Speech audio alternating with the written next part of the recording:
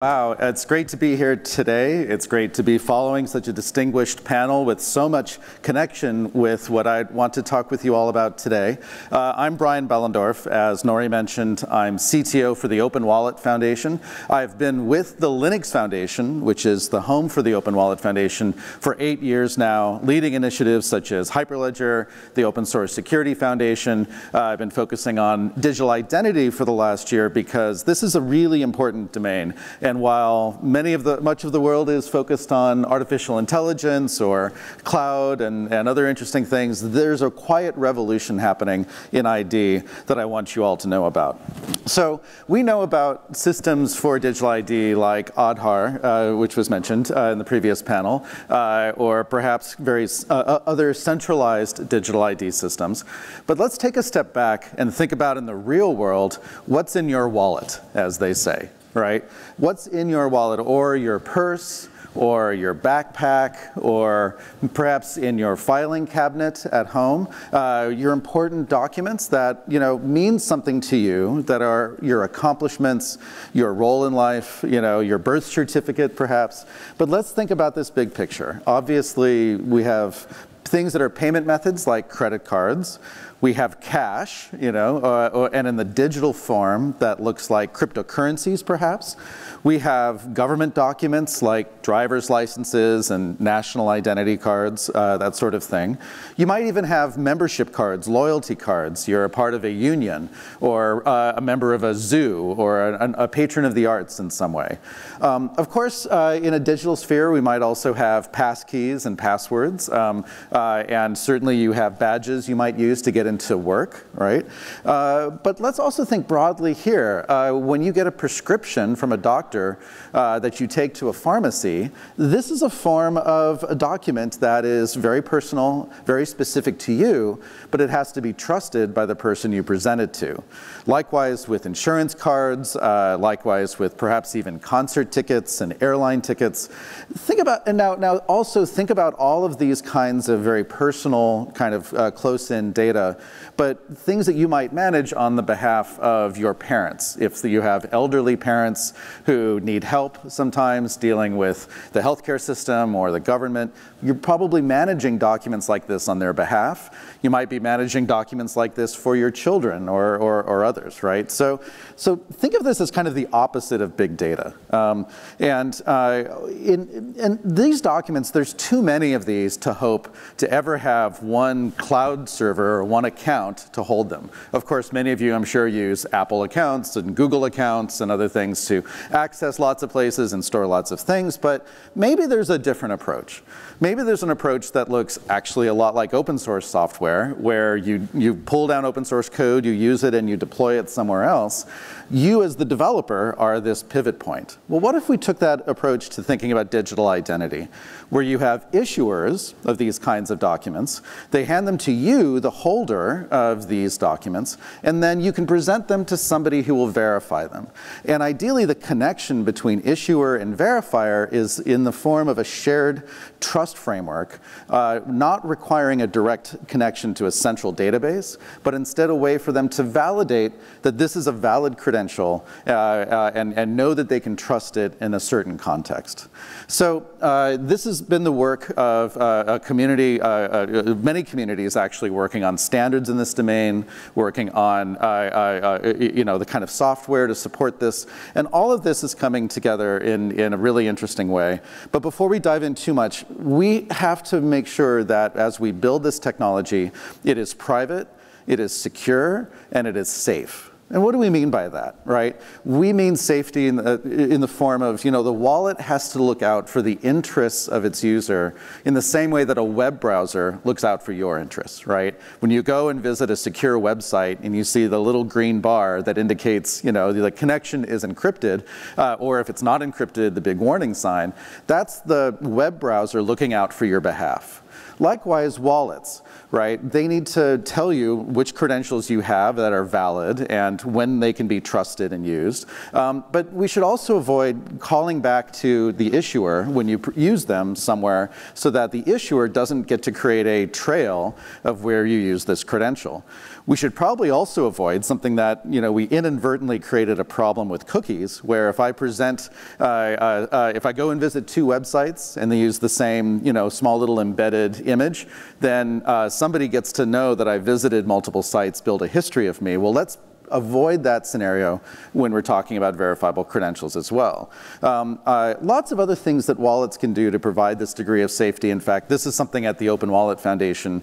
We've pulled together a special interest group to develop a document to describe what does wallet safety mean. But it boils down to security, privacy, safety, and freedom of choice as well. And I mentioned the web browser as the metaphor because in many ways, this should work like the web. So what do we mean by working like the web? Well, today, the wallets that are provided by the platforms you're on, Google Wallet or Apple Pay, are very specific to those services. And they're specific to perhaps the payment rails or credential types you might use. Cryptocurrency wallets are the same thing. Your Coinbase wallet is very attached to Coinbase, the exchange service, for example. They're also very closely connected to your ID on your phone, which makes it hard to manage these documents on behalf of other people. And so it can get complicated very quickly. Where we want to get to, many people believe, is a world where where you have a choice of wallets. You can use the platform ones. You could use third-party wallets. You probably will see nation states offer wallets. In fact, this is a goal for things, and I'll mention this in a bit. But users should be able to choose which wallets they use and move credentials from one wallet to another so that we have a healthy, competitive ecosystem in this domain. You should also be able to choose, where do I back up these credentials? Who is my custodian for holding these things? And why is this important? Well, I like to talk to people about what is your favorite dystopia? Like, what is the future, the dark future you're trying to avoid? Some people will say The Matrix. Some people will say 1984, My personal dystopia is characterized by a movie that came out in the 80s called Brazil. Does anyone know this movie? It's great. It's a kind of a cult classic, as they say, but the movie is kind of about a world where the bureaucracy has run amok. It has gone crazy, and it is very difficult for an average person to navigate society. In fact, one of the characters dies in a torrent of paperwork, literal paperwork. And often, at least in the United States, it can feel this way, but I know people feel this in other countries.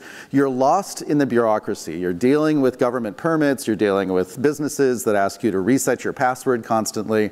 And that complexity derives from the fact that often we don't have human agency in our engagement with digital systems. And if we get this right with wallets, we can reestablish that. We can establish consumers as kind of the pivot point between financial institutions when they want to open a bank account. The KYC processes, know your customer processes, could be optimized by saying, here's my proof that I work for this company. Here's my proof that I pay my taxes.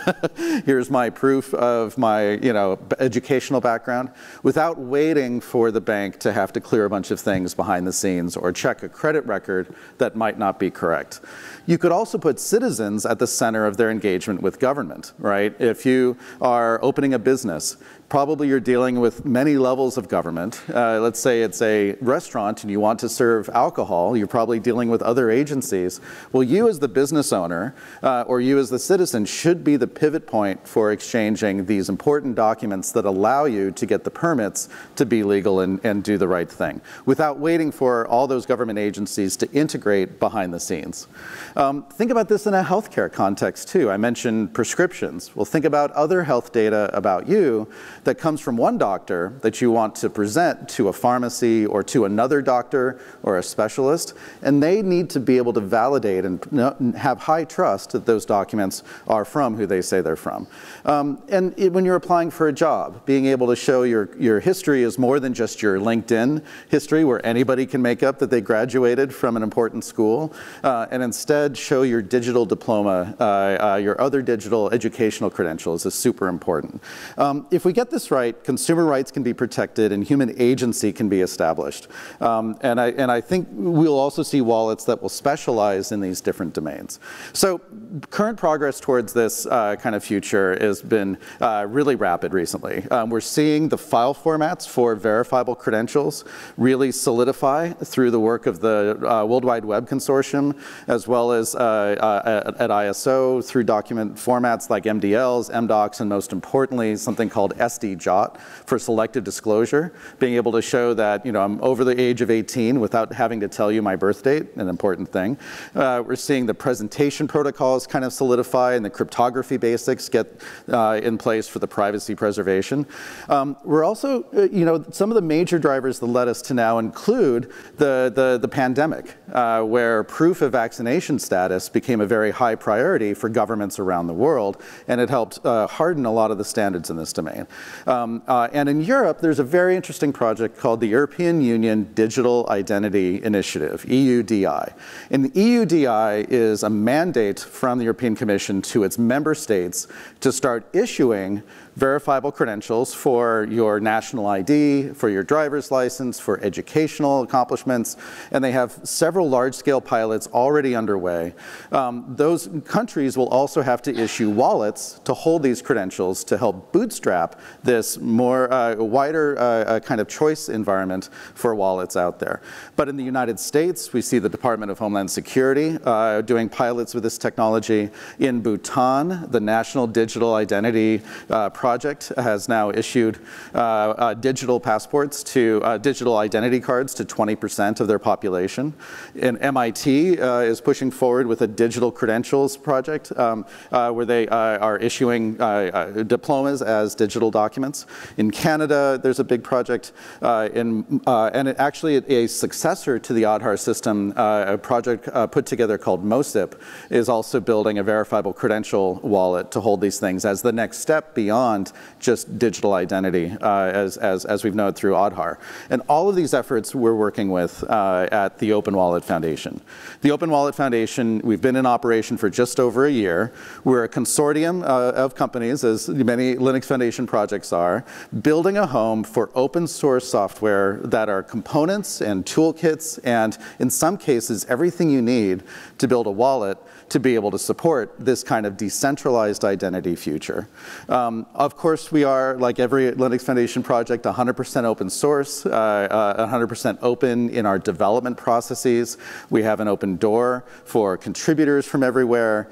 We are looking for the bits and pieces that make up these wallets, which there's quite a few of them. I won't go through this whole list. Many of you who have built key recovery systems and digital identity systems know that it's very hard to make this complex space simple for the end user. But just as making a web browser great for the end user was important to building the web, making a great wallet environment for end users is really important as well, and hiding a lot of the complexity and achieving that degree of safety, security, and privacy for the individual.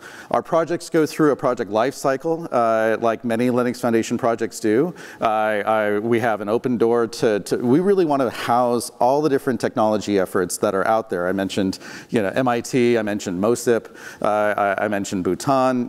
We are bringing inviting those communities, and we've brought many of those projects under one roof to be able to build a set of projects that will help people building wallets move further and faster, and really try to integrate them together.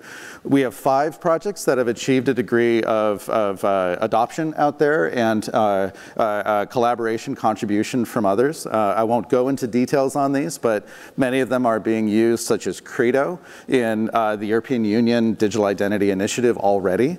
There's also code contributed, interestingly enough, from Google themselves for verifiable credentials that has ended up in the European Union's reference implementation.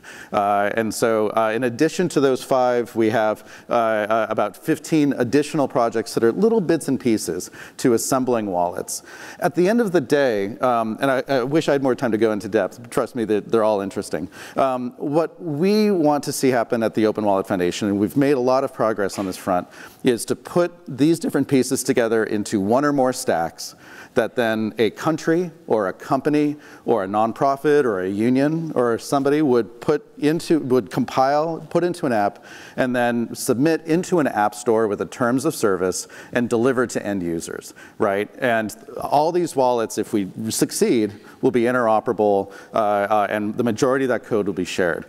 Very quickly, we are supported by a terrific cast of organizations, including Google themselves, Visa, Accenture, companies based around the world, including NTT Digital here in Japan, who we're very appreciative of. We also have members of governments from around the world in an entity we used to call the Government Advisory Council, but now we have just launched this new thing as a companion to the OpenWallet Foundation called the OpenWallet Forum.